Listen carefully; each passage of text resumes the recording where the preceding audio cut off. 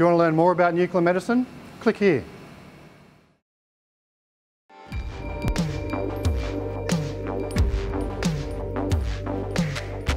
Hi, my name is Dr. Geoffrey Curry. I'm an Associate Professor in Medical Radiation Science at Charles Sturt University and at Regis University in Boston, but most people call me Jeff. I've specialised in nuclear medicine for more than 3 decades, working clinically, in research and in teaching, both in Australia and overseas. In this video, I'll explain what nuclear medicine is, how it's produced, and how it can improve the health outcomes for patients and, importantly, help to save people's lives. Medicine might not be the first thing you think of when someone uses the word nuclear.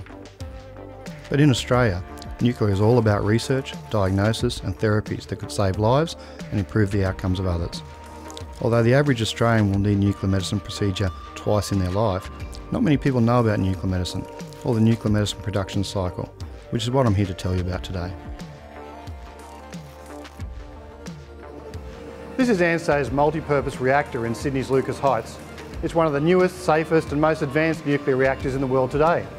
Most other reactors in the world use highly enriched uranium, which increases costs and of course waste, and decreases security because the fuel could be diverted into weaponry.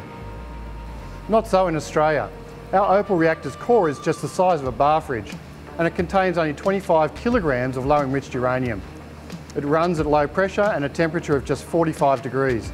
Inside the reactor pool itself, a process called fission occurs. This enables the production of an important nuclear medicine called molybdenum-99. More than 80% of nuclear medicine studies are done with a radionuclide called technetium-99m, which comes from the parent isotope molybdenum-99. This medicine has to be radioactive to work and provide an accurate diagnosis to patients. Molybdenum-99 has a 67-hour half-life. That means every 67 hours there is half the amount of useful radioactivity that was there to start with. So it's a race against time to get the medicine to more than 250 hospitals and nuclear medicine centres across Australia and around the region. In hospitals, molybdenum-99 decays to technetium-99m, and that's what is administered to patients.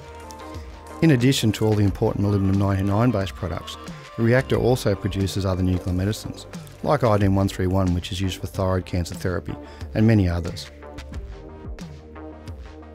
One of the most common procedures performed in nuclear medicine is the bone scan, and it involves the injection of a radiotracer that piggybacks on a product called phosphate that's found normally in bones. We use sensitive machines called gamma cameras that pick up minute amounts of radioactivity that exist inside the human body, and that's our nuclear medicines, to provide extraordinary amounts of physiological information, enabling doctors to see what's going on inside the body. We use this tool alongside others like traditional X-rays to provide different views and insights into what's happening inside the human body. And by putting them together, doctors get the best idea of what's going on, leading to better diagnosis and treatments.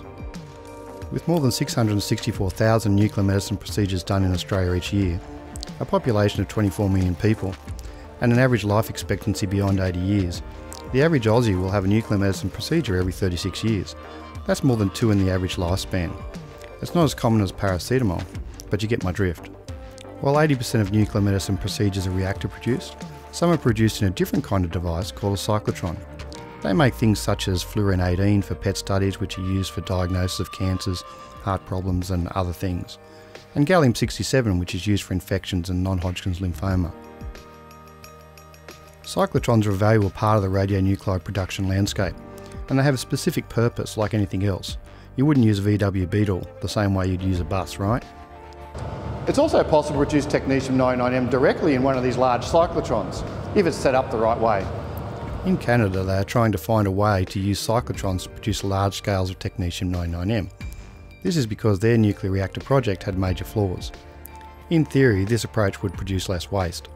While this might be an option worth considering one day, at the moment there are a few problems with it. The Canadian experiment is currently producing enough medicine for probably 2 or 3 nuclear medicine departments in hospitals typical of Sydney or Melbourne. So it does not get anywhere near the scale of medicine needed in one city of relatively small market in Australia. The cyclotron product has many impurities when it's made, and it takes time and money to make sure each batch is suitable for injection in humans. As far as I know, there's no commercial production of technetium-99m in cyclotrons that meets regulatory standards for injection into humans in Australia.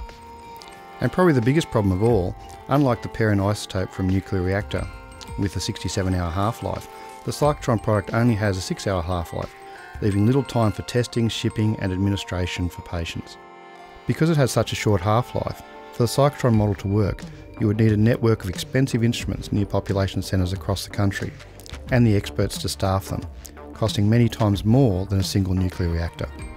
In addition to expense, this also brings a number of logistic challenges. With cyclotron-produced medicine, you need daily shipping, meaning that it is sensitive to any time delays, and there is no provision for 24-hour emergency supplies or weekend deliveries. This would make things complicated in metropolitan areas, and even more so in rural and regional areas. And of course, the further the medical service is from the production site, the less product they get, and the more times you need to ship it, meaning you end up with more radioactive material on the roads, more often. And finally, cyclotrons rely on highly enriched molybdenum-100 targets, which are expensive and currently only produced in Russia.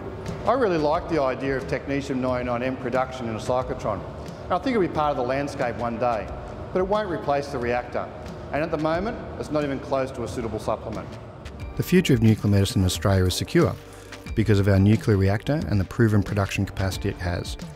Australia's Opal reactor will continue to make sure we have access to crucial, life-changing and life-saving diagnostic and therapeutic procedures, and that they are provided to our regional partners. But will also ensure the costs of these medicines remains within reach of all, and will also assist in medical research.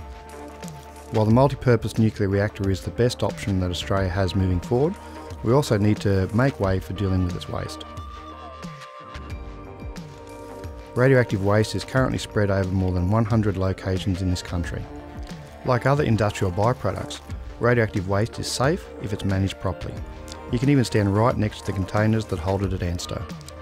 The federal government is searching for a place to dispose of Australia's low-level waste, like these drums here at ANSTO, and to safely store our intermediate level waste until a permanent disposal solution can be found. In conclusion, what I can tell you is we can't stop producing nuclear medicines because they are a far too important part of the healthcare system and services to you, involving diagnosis and treating of many diseases and conditions, offering help to many Australians, and at least for the foreseeable future, we don't have any alternatives. Thank you for tuning into this explainer, and I hope you now understand how the nuclear medicine production cycle works.